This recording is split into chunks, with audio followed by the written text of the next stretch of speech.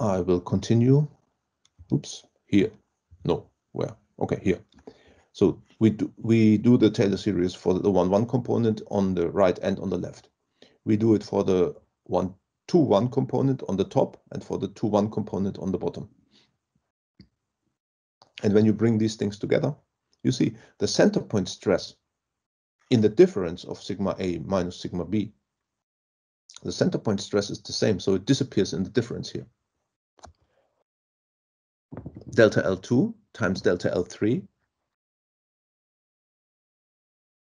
That's making it a force. Okay, here we have delta L1. So delta L1 is remaining. So we have delta L1 times the derivative of sigma. So this object here, the difference, becomes this. And I insert this one into the top equation. Okay, now for the shear stresses, I do the same. Without giving it in detail, I insert this object here into the top equation. And since here we have a delta L2, which was missing here we have a delta L1, which was missing here, all the equation will have delta L1, delta L2, delta L3, that we can remove it out of the equation, divide it out.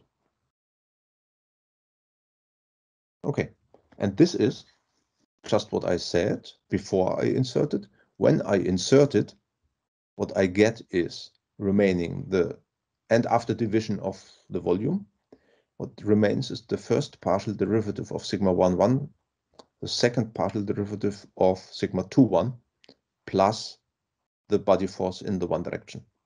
This is the force equilibrium in the one direction. The force equilibrium involves normal stresses and shear stresses, as you see here, and their derivative. And this was why some of you were asking, why do we do all this? We wanted to have the continuum equilibrium equations. The continuum equations involve stress, not force. So we had to translate force stress, and the stress field makes stress a function of position. So if we keep the stress cube small, then we are allowed to use only the first partial derivative. And then we have the stress equation. So that was in the one direction.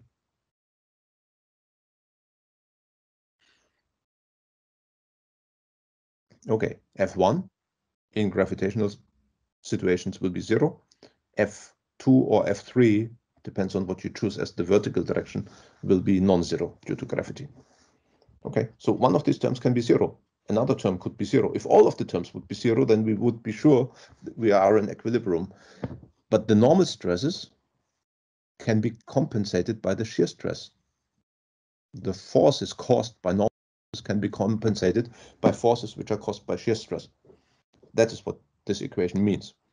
And the third direction is missing because we were not using that in the derivation, but you can imagine that the sum here goes over 3. Now, this is the one direction only. Make it index notation in order to replace the 2 terms, the 3 terms, by the sum, and make it shorter, replacing the partial derivative with a comma, which I showed you in the first lecture already. So the comma j means the partial derivative in the j direction. Jj means summation over all j's. Okay, this is the force stress equilibrium in the one direction. And when you do this for arbitrary directions, I don't show that, but the arguments which I gave you in the one direction, you can do in the 2 direction. And if you are brave, you can do it in the 3 direction. Then the stress equilibrium looks like this. So this is the basic stress equilibrium equation. Continuum mechanics is based on this. In equilibrium. If there is non-equilibrium, there will be also time derivatives, which we are not talking about today. Okay, in equilibrium, stress derivatives, partial stress derivatives, plus body forces must cancel each other to become 0.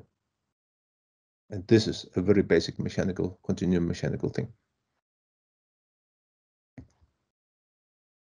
Okay, now that's this stress equilibrium, and we were using force equilibrium to derive it plus Taylor expansion. If you have forces, you also have torques. The sigma 1,2 force is creating a torque on the cube. The sigma 1,2 force is creating a torque with a moment arm, and stress and area together make it a force. Force are the first few terms, and the last term is the moment arm. Okay, this is on the right-hand side. On the left-hand side, sorry, this is on the right-hand side, this is on the left-hand side, this is on the top, this is on the bottom. So we have 4 shear stresses on this cube acting, sketched here. And the 4 shear stresses create torques. And if all the torques together sum up to 0, can compensate each other, then we are in equilibrium of moments. This is what this equation here means. I will not go through it in detail like I did before for the stress equilibrium. The arguments is the same. There's only this one additional term here, which is the moment arm. Okay, and what follows from this is that actually the result is simpler, that the sum of the stresses on left and right, shear stresses left and right, minus shear stresses on top and bottom must be 0. The Taylor expressions look exactly like before.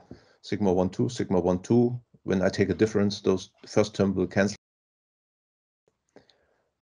For the 4 stresses, again, stress 1,2 is now replacing y. Coordinate 1 is replacing x. Coordinate 2 is replacing x, depending on which direction you take the derivative. Higher order terms are ignored. If the cube is small enough, then we can do that. And at the end of the day, what we get is that the sigma ij equals sigma ji, that the sigma 1,2 equals to sigma 2,1. So the moment equilibrium leads to the symmetry of the stress tensor. That is what this equation here means.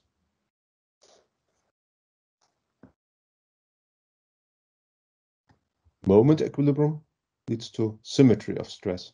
Force equilibrium leads to the equilibrium conditions, which involve the partial derivatives of stress.